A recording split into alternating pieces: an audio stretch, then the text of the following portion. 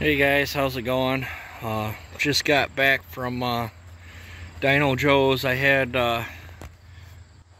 11 saws ran on the dyno, and then I picked up a part saw or a basket case saw and one of his project saws there off him, which I'll show on the channel later on.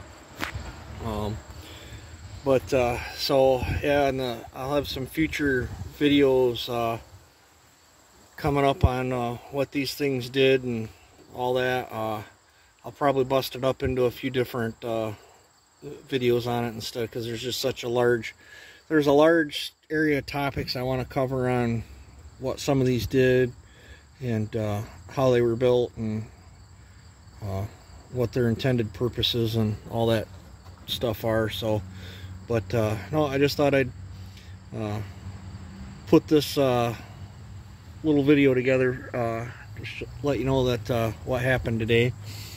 So yep, so we reran this one on the dyno again. I'm still not happy nor impressed with it.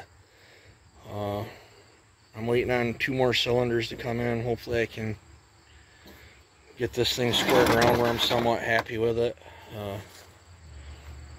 I don't know if it's this El Cheapo cylinder or if it's just a particular set of numbers I chose for that, because this one is at 100, 122, and 176. So it is what it is. The other ones didn't do too bad. Some I didn't see as good as gains as I would have liked. Other ones saw more gains than I thought I would get. So, but probably the first video that we will do was the first one we ran on the dyno, and that was Indiana Doug's concept saw that I did for him. It's a reed fed 7900. So this will be the first video that we talk about and do and show the numbers and so on and so forth.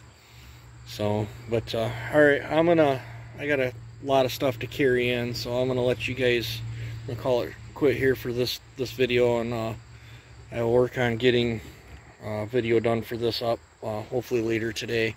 You guys take it easy and have a good one.